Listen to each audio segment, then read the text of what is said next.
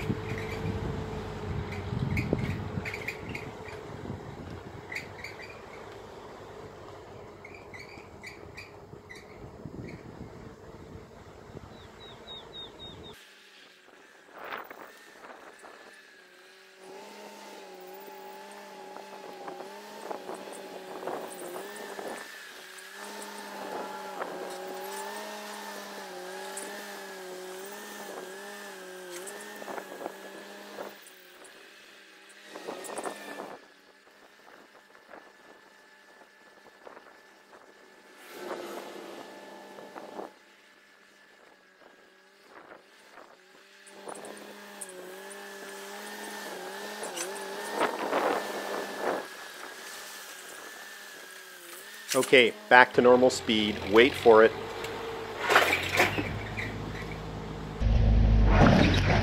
Ouch. I was pretty annoyed with myself. I wasn't thinking straight, and so I didn't set up any cameras to take shots of the repairs that I was doing, but you can hear me banging away here quite actively to repair the damage.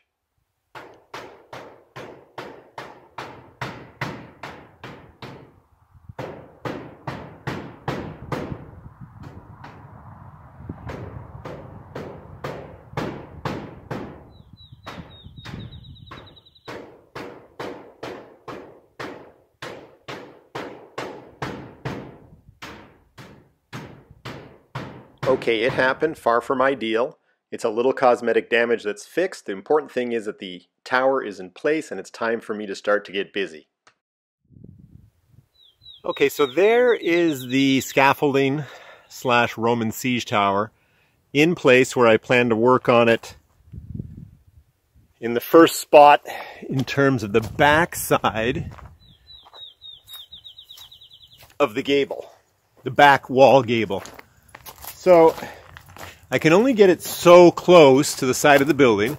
I'm about 2 feet at the top of the scaffolding. It's about 2 feet away from the edge of the building, and you can see how close I am to the building there.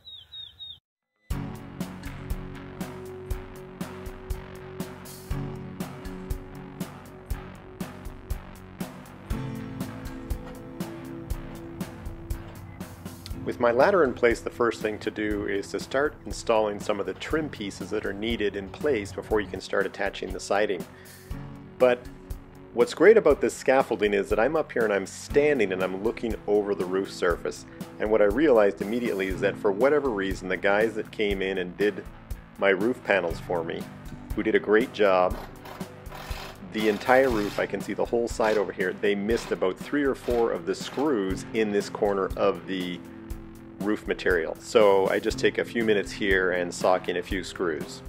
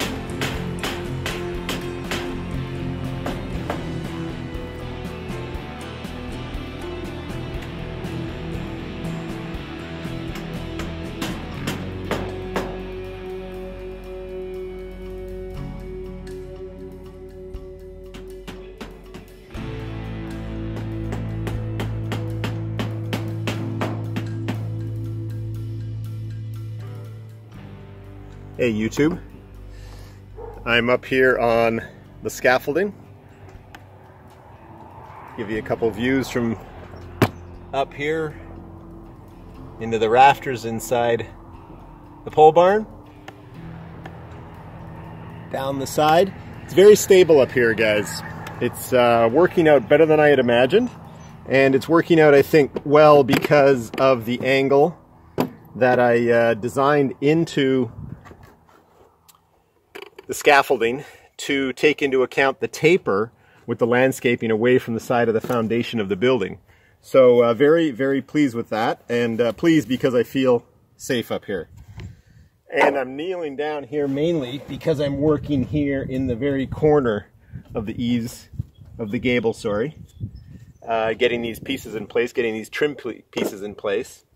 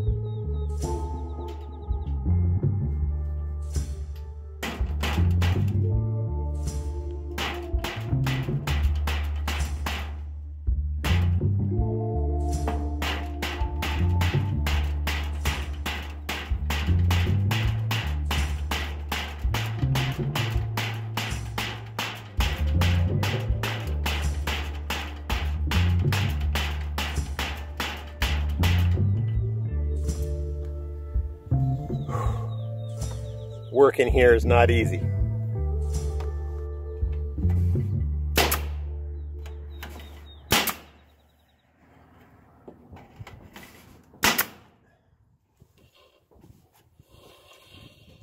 It became much easier to get the work done as I moved my way up the gable and away from the wall end of the gable end, if that makes any sense. I'm not exactly sure what that technical term is for being jammed in there right down where the sidewall meets the gable end.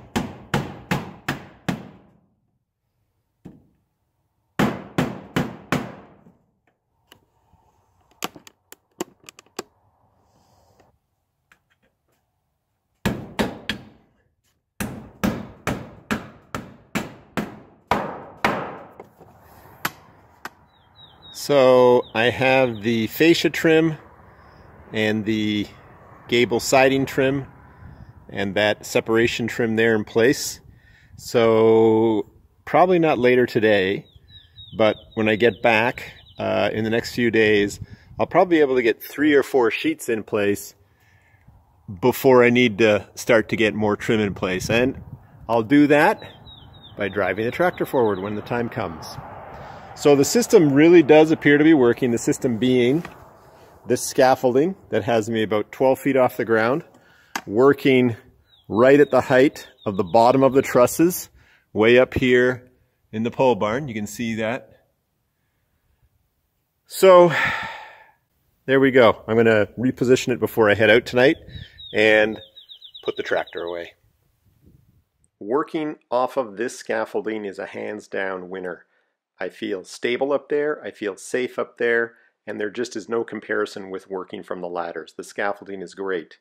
Okay everybody, that's it for this week. Thanks for watching. Please subscribe, share, and hit that like button. See you soon.